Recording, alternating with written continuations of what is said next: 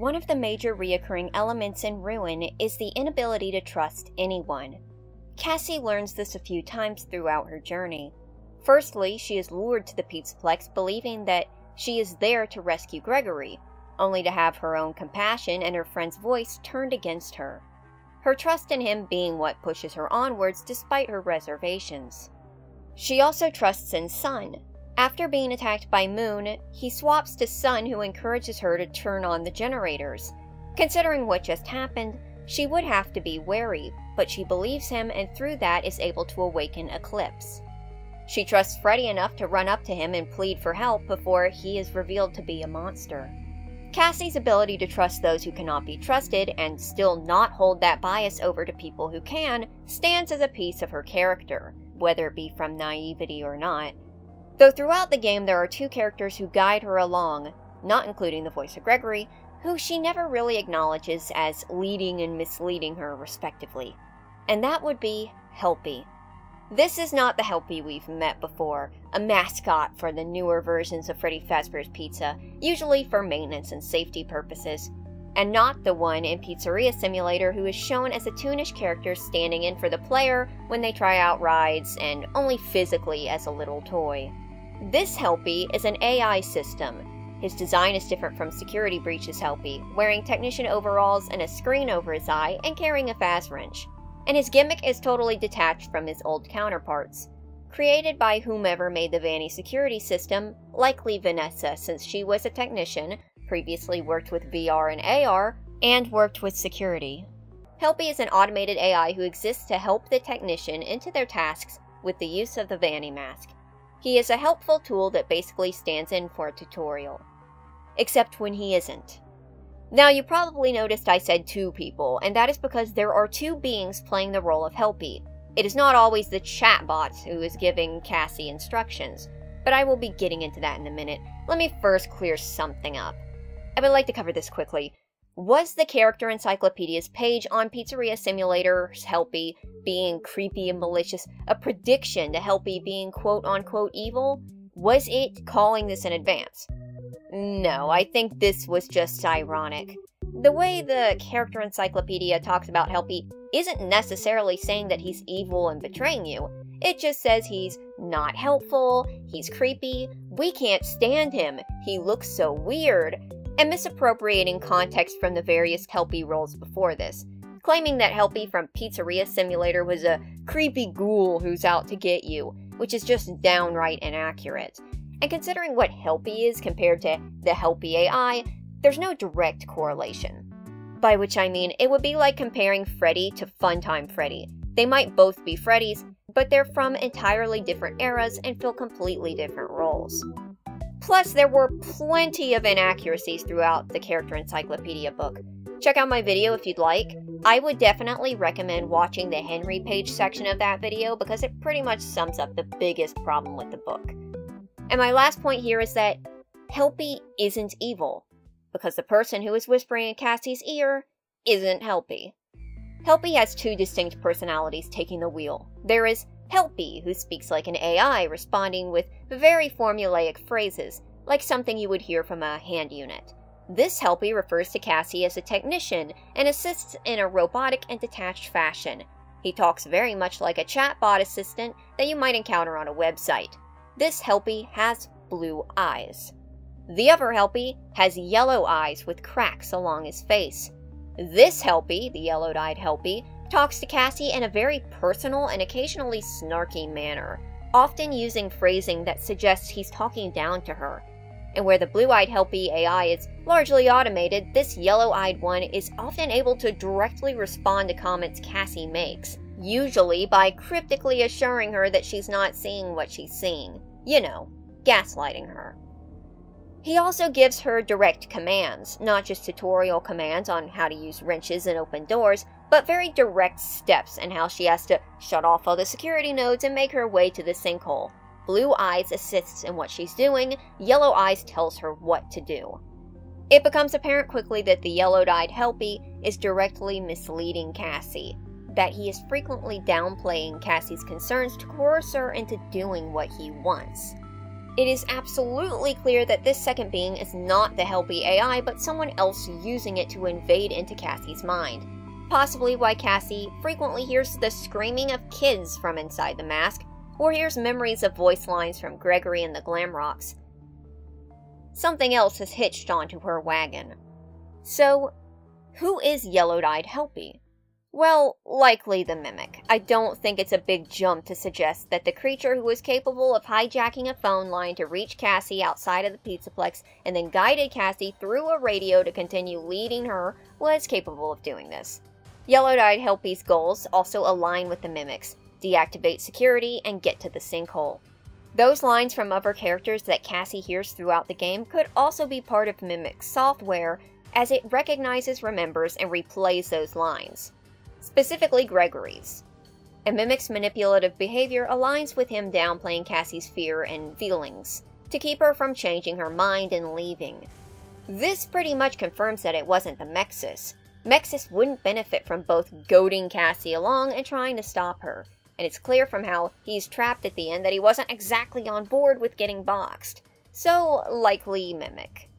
It should be noted that while Mimic's eyes look reddish, at their core, they are yellow. When he first appears, they look yellow, they're yellow in certain models, and it's only towards the end of the chase when the yellow pupils seem to fade into the rest of the eye color. In fact, in some lighting, Mimic's eyes just look blank white.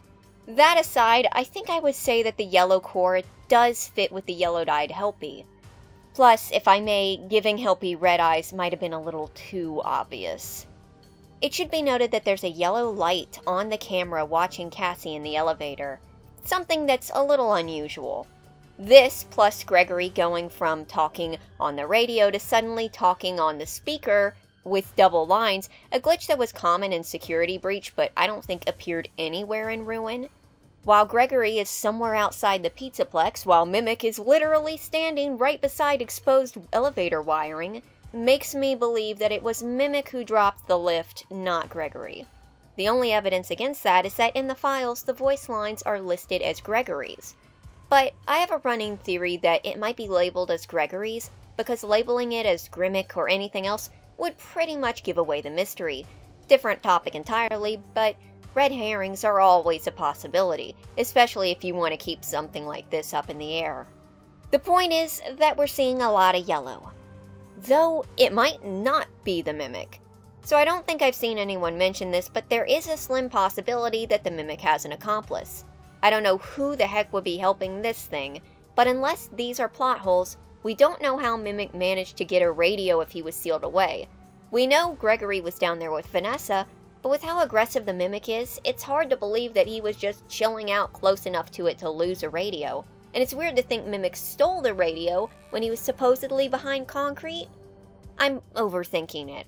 But also, who planted the connected radio close enough to the entrance for Cassie to find it? Was that just a serendipitous radio drop? We don't even know how Mimic was able to somehow connect to the outside world. We know he was supposedly listening from Candy Cadet's story, but how? This might all be one of those don't think about it things, but there is a slim chance he's not working alone. Here's a very unlikely possibility, so unlikely that I don't even believe it, but maybe Glamrock Bonnie's involved. The wet floor bots have the yellow eyes, Glamrock Bonnie has yellow eyes, they're connected together, as when the bots are shut down, Bonnie is too. This means that Bonnie is connected to a larger system, whatever it is. But other than that yellow, there's no evidence further connecting the two. Mimic and the yellow-eyed Helpy both have yellow eyes, they both have the same goals, both mislead Cassie, and the fake Helpy projects various voices, while we know Mimic remembers and recites lines. Yeah, I'd say that it's a little more than likely that this is Mimic. His first line mentions pairing with the transmitter, and I think that's basically Mimic hopping aboard Cassie's new mask to keep stringing her along. So that would be the incredibly short story of Helpy, but surprisingly enough, Helpy has another form, though this isn't Helpy with an I, but Helpy with a Y, and it's less another form and instead a cameo. In the Secret Brazil ending, where Cassie hides and sees an image through the Vanny mask while Mimic's chasing her, she sees an image of Gregory and Vanessa sitting atop a hill eating ice cream, like featured in the Saved Vanny ending. But instead of Glamrock Freddy's head, Gregory is accompanied by a little Helpy animatronic. The Helpy looks like the design from the original Security Breach and is eating an orange ice cream with little blue lightning bolts on it. Is this telling us that there is a real Helpy out there? I think it might. I don't think it's the Helpy AI, or if it is, there's no evidence suggesting it currently. I think we might finally have a real Helpy. But there has been this belief that the Brazil ending is a projection made by Mimic to trick Cassie, but why? Why give her the illusion of a happy ending when he's tearing her apart? Possibly hiding inside of her. This doesn't match up with his MO or personality. Better yet, if he's projecting this, why project a friendly Helpy anyways? One that doesn't match the one from the mask. I mean, I know endings can simply be non-canon or joke endings, but Steel Wool's alternate endings have seldom introduced concepts that are entirely detached from reality. Why go through the effort of showing this Helpy who is not the AI Helpy with specific details like the ice cream? I'll get back to that in a minute, that's important. In the original Brazil ending, the one from the movie, the hallucination is brought on by the main character trying to escape their torture, and likely this is the same. How does Cassie know about Vanessa and Helpy? Well, maybe, assuming it's been a while since the Pizzaplex closed, as everything's in serious disrepair, and considering they're close friends, Cassie has probably met Gregory's mother and his little robot companion. Remember, the prize counter was selling staff bots. Robot toys are probably not that unheard of. Of course, we also see the Missing Gregory poster, so it's also possible that Gregory's been missing for an extremely long amount of time, and then Cassie gets just this random message and decides to go after him. It's unclear, but my point still stands that I don't think this is just a completely throwaway scene. I can't believe that the discourse on theorizing has gotten to the point where I had to write 3 paragraphs to not immediately be written off by the inevitable comment that tells me the Brazil ending isn't real, and it doesn't mean anything, and that Helpy is just there because it's there, and Steel Wool wasn't looking that far into it, even though Steel Wool went out of their way to include a ton of little details all over the place. This isn't the time and place for mucking around, but if I may, sometimes it feels like there's so much discourse surrounding speculation on the plot of FNAF. Like, there's a handful of people who are allowed to throw out any theory or speculation no matter how outlandish it is, and then anybody else gets an amount of pushback unless they line up exactly with what they're saying. Theorizing is one of the things that built FNAF. It made FNAF fun, and the series is still built around constant speculation and few answers. So why is it now that there's this defensiveness against it? Sorry, that's just a thought. Plenty of people are nice about agreeing or disagreeing and explaining their feelings. I'm really just talking about like one loud voice amongst 50 softer ones, you know? So yeah, here's my personal take. I think Ruin gave the answer and closure to many characters. The daycare attendant, Bonnie, even Vanessa, sort of. And I think this Helpy, this little robotic companion to Gregory, who is not the Helpy assistant, who is eating an orange and blue Glamrock Freddy patterned ice cream cone, is Glamrock Freddy. Whether you believe Ruin Freddy is or isn't Glamrock Freddy, you must admit that moving Glamrock Freddy around in public and fueling his massive body with electricity would be a hassle. Especially when Gregory says they can't be found, if he doesn't just mean by the Mimic. It would be beneficial to have Glamrock Freddy in a more compact body, and this little Helpy would work like a charm. Security Breach takes place far enough in the future where robots like the staff bots aren't too shockingly state-of-the-art, and as I said earlier, you can win them at the prize counter. So having a little toy robot wouldn't be too weird, especially since back in the 80s, kids had things like Theodore and Finger Trap. And whether or not you believe the Saved Vanny ending is canon, or the only ending or not, there is one big shining golden piece of evidence suggesting that the events of the ending at least happened, meaning that likely Glamrock Freddy was reduced to a head, in which case the only real way to give him a new body would be to downsize. And why I find the ice cream so telling is because Gregory's ice cream is a nondescript strawberry cone, and Vanessa's is just the same mint chocolate chip that she ate last time. I was wondering why Gregory wasn't eating a Freddy ice cream, but then I realized that now that the Pizzaplex is shut down, it might not be so easy to grab one, as they were sold at the Pizzaplex. Helpy has a bizarrely specific ice cream, one purposefully colored like Glamrock Freddy, and the Pizzaplex is gone, so it's not like you can say that he got it from there. Why else is this detail here? Because Steel Wool has proven that they are willing to sew in purposeful details. Personally, I think that's what this could mean. I think it's a secret bonus hint wrapping up Freddy's fate a la Fredbear and Ice Cream Cutout in a secret ending. If you prefer to believe that this means nothing, then that's fine, but that's also boring. And boring people don't get ice cream. Back of the line. So that's the story of Helpy the helpful AI, Helpy the liar, and Helpy the mysterious third who actually wasn't involved in Cassie's trials at all. What do I think about how Helpy the AI and liar were handled? Well, they were handled well. The discreet but noticeable swap between the two Helpys is a really neat twist. When I was playing the game for the first time, I noticed the change in behavior, but I wasn't looking very closely and didn't realize that the eyes change color. That's actually pretty clever.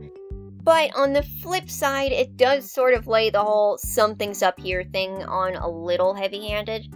And sometimes I felt like Helpy sort of wasn't necessary for the story. I get that they had to have someone to tell us what to do other than Gregory, because Mimic has to keep playing the "I'm going into a tunnel" thing.